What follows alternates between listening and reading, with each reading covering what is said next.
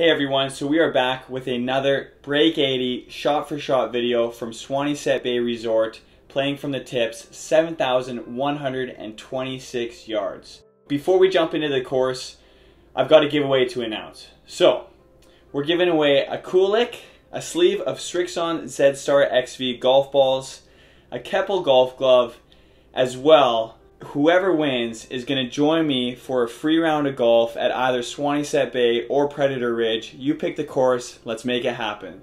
In order to enter, one, of course, you have to subscribe. This giveaway is going to one of my subscribers. And number two, we're announcing this once this video hits 500 likes. So hit the subscribe button, hit the like button, spread the word, let's make it happen. Now the course. So as I mentioned, we're playing just over 7,100 yards here at Swaneset Bay. You drive up and it is just a beautiful resort feel. Absolutely love it. Of course, this is where Happy Gilmore was filmed, so you got the amazing clubhouse. And I was super thrilled by the conditions when we were playing here. The greens were running true, the fairways were butter, and of course, lots of water. So you know what that means. You better be keeping the ball straight. So jumping into hole number one, it's a 409 yard par 4 from the back tees. You've got a little creek to hit over, but not really in play. A couple bunkers in the middle of the fairway there, as well as some greenside ones. First shot here, hit a perfect drive right down the right side, avoid the bunkers. Had a little flip wedge in. I would stick that to about 4 feet. Nice, good birdie to start. Hole 2 is a 592 yard par 5. Bit of a beast. Got water all down the right side as you approach the green. Thankfully it is relatively open off the tee shot and you got a couple bunkers that could save you there. Fairly large green, a big ridge in the middle, so just make sure you know where your landing spot is relative to the pin placement on this one.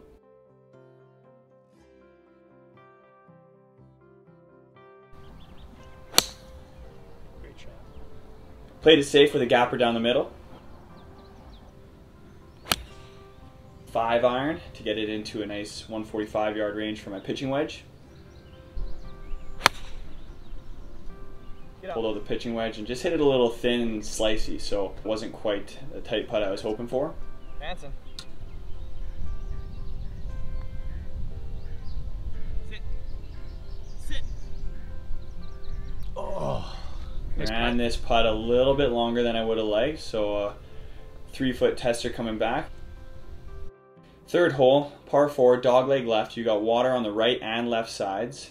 Bunkers up at the green, and really what you see is what you get. Not really worth hitting driver on this hole. Keep it safe down the middle and make it happen.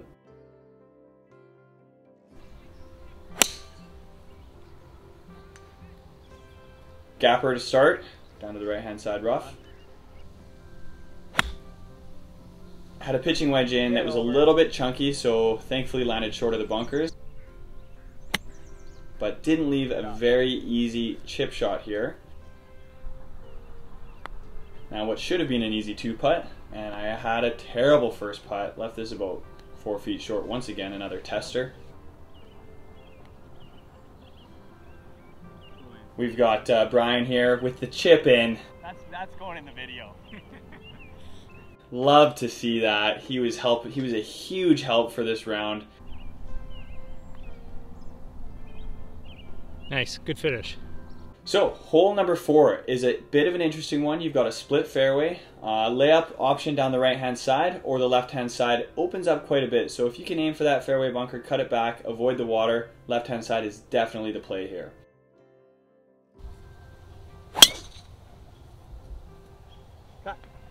Ended up landing in the fairway and kicked into the fairway bunker.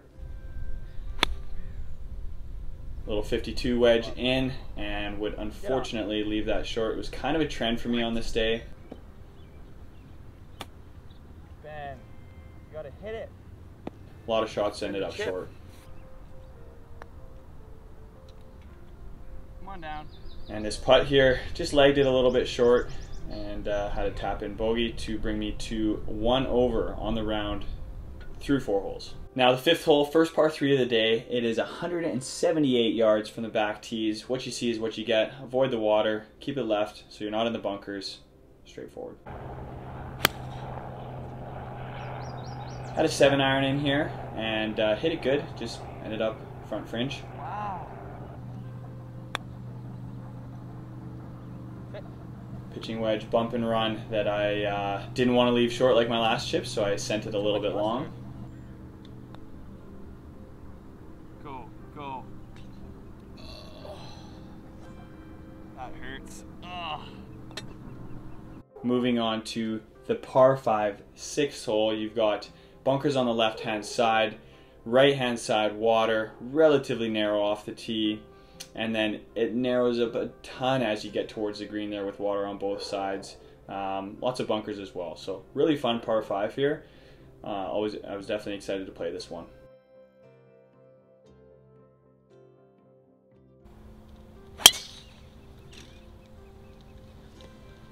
Hit a terrible drive, a slice-a-rama. Into the hazard off the tee. Fortunately, a little too much cut on that one. Call it a slice. So playing 3 from here with a 1-stroke penalty. Big 4-iron cutout. Just what we wanted. Hit this great, was right at it. Thought we were going to have a tap-in par save. Unfortunately, went a little bit long.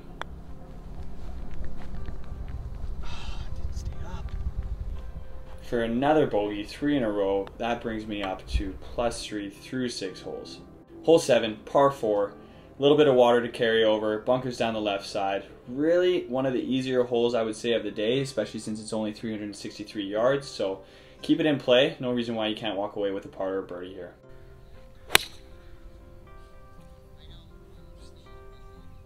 Gapper right down the middle. Club. 52-degree wedge in, and I would put that just to the right side of the green. And had this look for birdie that I once again legged low of the hole. Heading on to hole 8 here, which is a lengthy par 3. It was playing 242 yards this day.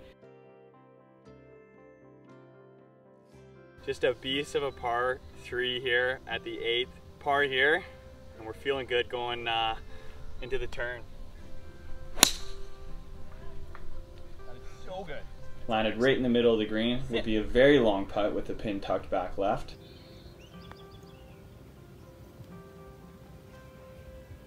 Sit. Go in. I thought that was gonna drop for sure. Hey, you know what? A par on a 242-yard par 3 though. We are not complaining with that. On to the 9th, wrapping up the front 9 here with a 443-yard par 4, so a bit on the longer side. You've got the sand down the right-hand side, also super narrow, water to contend with, greenside bunkers, and a 2-tiered green. Once again, a big slicer, rolled into the right side fairway bunker. Oh, we got some furry friends out on the course.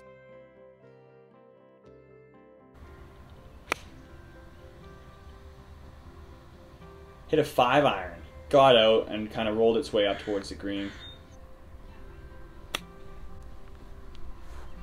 Was very happy with that one, considering my earlier performance with the wedge.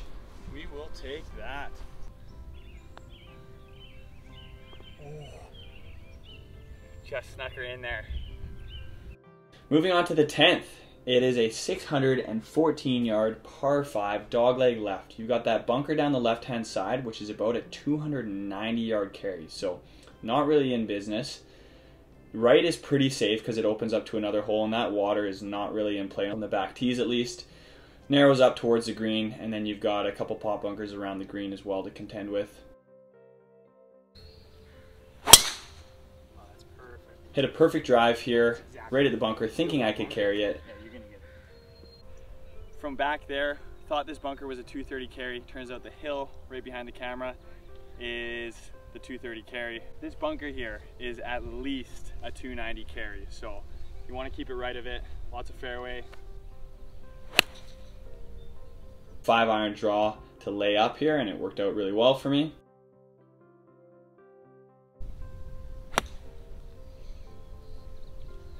once again leave this just short of the green.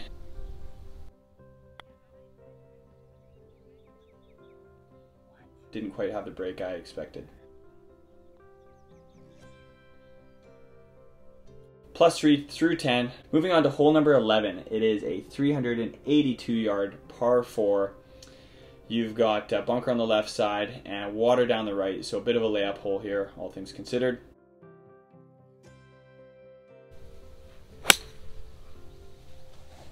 Trusty gapper. That would put me into the right side rough, just short of the water.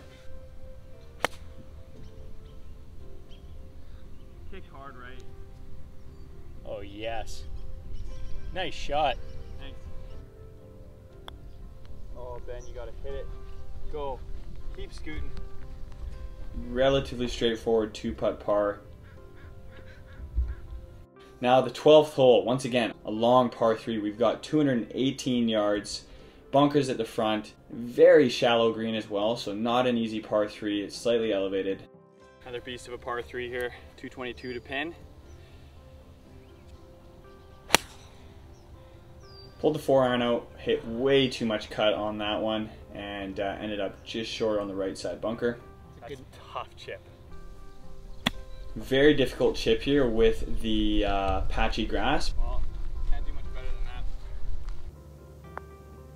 Had a nice uphill putt for par that should have been makeable. Heading on to hole number 13, which is a shorter par 4, all things considered, 368 yards. You got water that is absolutely in play off the tee with the creek there. You're 233 on the left side, probably closer to 270 straight in the middle of the fairway. Perfect. Gapper just short of the water. 58-degree wedge, thought I could get it there. Unfortunately, landed at the front and spun back on me. Pulled out the Texas wedge here and would put that nice and close for a tap-in par to maintain 4 over. Beauty golf hole here on the 14th. You got the creek down the right-hand side, a couple of bunkers right as well. It's really open off the tee. It doesn't look it. It looks super narrow. And then up at the green, a difficult second shot. It's a 440-yard par 4, so really long. No. Just a terrible pull drive. Nice thing with 14 here, you can just grip it and rip it. I hit a terrible pull drive, way left. Went straight through these trees, opens up to a hole, another hole. We are laughing, good miss. So I had a 5-iron in here and hit a good shot, but just wasn't quite enough club, unfortunately. Get over. Hit a good bunker shot here, didn't get the roll I expected. Go. Tap in bogey to move me to +5 through 14 holes. One of the signature holes here at Swaneset, 497-yard par 5, 15th. Bunkers down the left. You got the beautiful view with Pitt Lake and the quarry in the backdrop there. This one is called Trevino's Tree because you've got that solo tree blocking you out of the green, so you got to shape it around that depending on your positioning.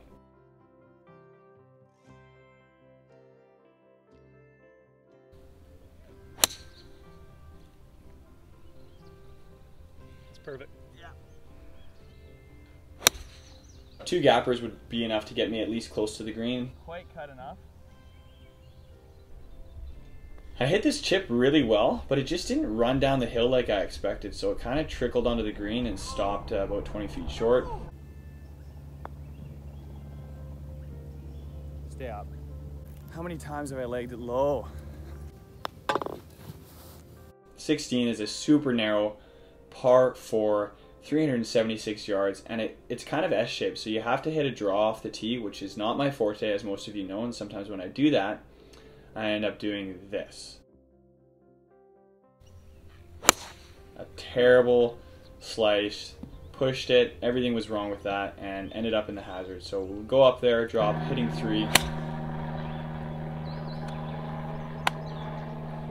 Pulled it straight into the greenside bunker, so gonna have a tough look at making a bogey here. Hit a great bunker shot, but it just rolled out. It was very difficult with the downslope. Oh, no! I thought I had that. So first double of the day on the 16th puts me to +7. 17th here, once again a long par 3, 194 yards. Par, breaks 80. Regardless of that double that I just experienced, we're doing okay. Beat a club. Kick left. Landed front right side. Nice. You're on. Had this putt up the hill for my birdie. Still only birdie of the day was on hole 1, and would tap that in for an easy par. Going on to the 18th hole, 7 over, must par or better to break 80. 460 yard par 4, not an easy golf hole here. Really intimidating tee shot. Everything off the fairway slopes into the trees, so if you're not down the middle, you could get a bad bounce. You got to carry some water down there, and of course the beautiful backdrop with the clubhouse there. Got to risk it for the biscuit. A par here, breaks 80. All comes down to this. Oh, nice shot. That is the best drive of the day. Had an 8-iron in, and just terrible swing. Everything about that was wrong. That's not a good sand trap to be in.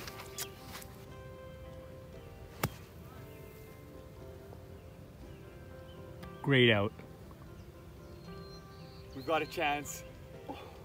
Putting for par. This is the biggest putt of my life.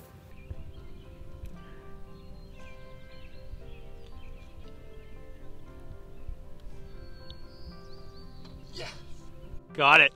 79 from the tips. Thanks for playing, Brian. No problem. This was the man behind the lens. Huge help. You gotta check out the video. Can't wait to see it. The 79 today is literally because of Brian's filming, so I didn't have to worry about any of that stuff. I just got to play golf, and man, this course was awesome. The greens were running true. I think they were 8.9 on the stimp. I'll double check the app. A lot of water out there, so you really got to stay out of trouble.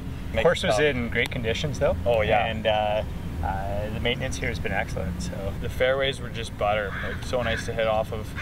Carpet under the feet. The beauty backdrop. Can't beat it. Next time we'll have to give her Happy Gilmore on one of the holes. But thanks for watching, and we'll see you next time. thanks for having me.